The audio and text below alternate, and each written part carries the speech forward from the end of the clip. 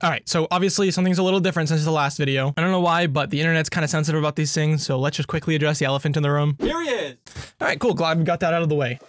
Hey, so there's a common misconception in the manga anime community. There's these couple of words it feels like people don't really know the meaning to. There's quite a few of them, but I'm mostly talking about shoujo and shonen. The misconception is that these words are the genres of different series. So for example, when people think shonen, they think it's going to be some kind of battle action manga, or when it's shoujo, it's going to be some kind of romance. While they can be those things, that's not really what they mean. And I'm sure a lot of you already know this. Shoujo and shonen are demographics. So when a series is a shonen, that means that the target audience is going to be young boys, or if it's a shoujo, it's going to be young girls, or if it's a seinen, it's going to be young men, or I think a josei is for women. I think that's what it's called, a josei. I don't know any josei series. My manga collection mostly consists of shonen and seinen series. That's just the kind of stuff I'm into. But, and I've said this before, my manga collecting journey has been all about trying new things. So I went out of my comfort zone and I bought and read my very first shoujo series. So let's go ahead and talk about Orange.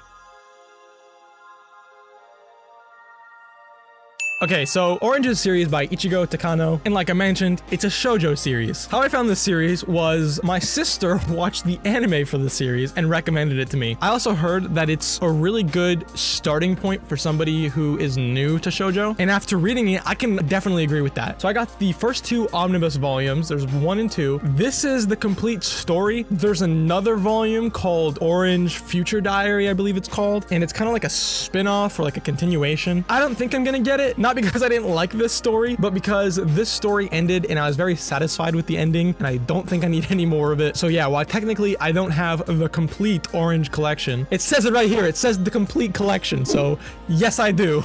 Okay, so Orange is about this high school girl, and her name is Naho. And one day Naho receives a letter in the mail from her future self. Now in this letter is basically a day-to-day list of things that her future self regrets and how to go about changing those things. These things can range from one day somebody asked me if I wanted something and I said no, I really wish I said yes, to literally saving one of her friends' lives. And that's really the majority of the story. It's a really interesting concept, and I really enjoyed reading the story. It's really good. I don't want to go in too much detail because I don't want to spoil anything. I'll have a section at the end of the video for spoilers. But yeah, I really enjoyed reading Orange. It was a very wholesome story. It gives you a lot to think about. I thought the characters were great. There's one character in here, what's his name?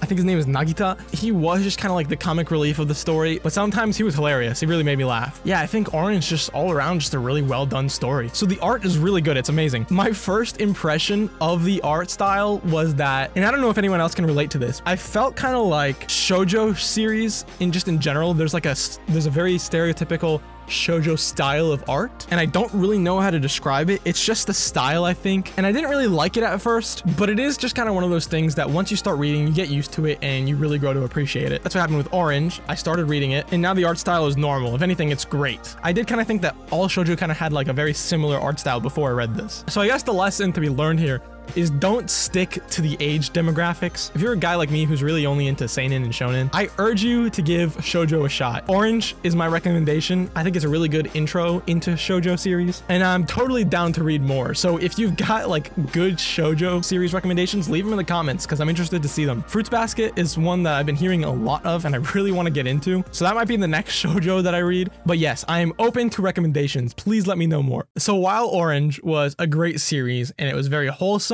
and it was very well done and I really liked it a lot, just like any series, it was not perfect. So here's a new segment, and I'm gonna call it Ryan Ruins a Perfectly Good Ending to a Manga Using Logic and Facts. Spoiler alert, aka Rap Get 'em a Lapsa. So yes, spoiler alert, you've been warned. I'm gonna be talking about the end of the series, and there's a lot of big spoilers in here. So if you don't want to ruin the manga, I urge you go read it for yourself if you haven't already, and then you can come back to this video and I can ruin it for you. Okay, so from this point on, I'm expecting you to have read the series. So basically in the manga, Naho receives this letter from herself, and it goes day by day telling her all of her regrets and like what to do in those situations. And it makes sense because Naho keeps a diary, and so because of that, we know that the future self could have referred to that diary, and that's how she remembered all the important things that she needed to take care of. However, we never see that any of the other characters have a diary. And then later in the manga, we find out that they all got letters from their future selves. How did their future selves remember everything? Was all of their memories just really good? Because obviously Naho had her diary, but what did the others have? You get what I mean? I don't know. So that kind of confused me. I mean, most of this stuff I'm just thinking too much about. I mean, I don't think it took away from the story. Here's something to think about. So what if Kakeru grows up and becomes a serial killer? What do they do in that situation?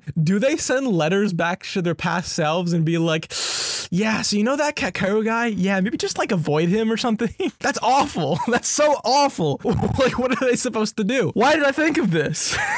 Another thing I was thinking about is that once this group of friends saved Kakeru, in the future, they need to send letters to themselves again, because otherwise they're just killing the Kakeru of the next timeline. You know what I mean? So if they want to truly save Kakeru, each timeline needs to send letters to their past selves. And now that Kakeru was saved, maybe Kakeru can even join in and send a letter to his past self. Maybe what the first timeline should have done is include instructions on how to send letters to their past selves, which brings me to my next question. How do they send letters to their past selves? They didn't really explain that. So they used the Bermuda Triangle. So what? They just put some letters on an airplane. They said, hey, take this to the Bermuda Triangle. What about the pilot of that airplane? Are there drones in the future that can just do that? How do they send letters to their past selves? That doesn't make any sense to me. And I guess it's not supposed to make sense. You know, it's fiction, whatever. It's a fun story nonetheless. But still, I'm thinking like, how do they do it? And I guess because we don't really know how, this next point is kind of like invalid. Why didn't the future selves send the letters to an earlier date? You know what I mean? It was so last minute, half the people didn't even see the letter in time, and the people that did just kind of didn't believe it.